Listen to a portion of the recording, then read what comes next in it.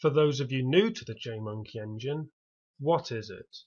According to Wikipedia, it is a game engine made especially for modern 3D development. Very nice. We shall now proceed to the jMonkeyEngine website to find out more information.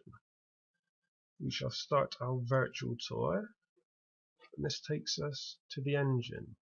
This will give us a detailed look at what JME actually does.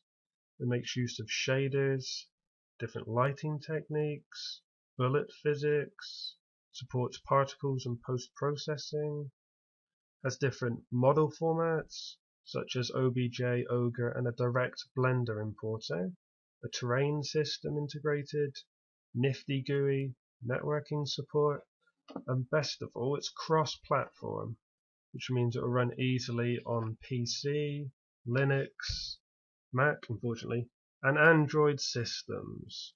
Although maybe a bit of tweaking is needed to run on Android because it's not as powerful.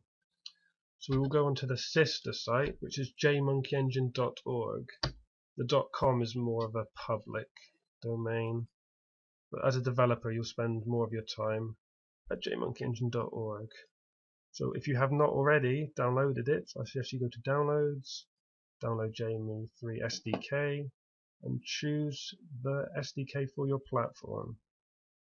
And then I suggest you immediately go to Tutorials and Docs and read everything in here. It is awesome.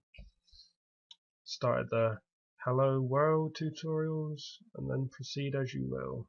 Do not miss the Math for Dummies and 3D Scene Graph for Dummies tutorials made by Norman Hansen.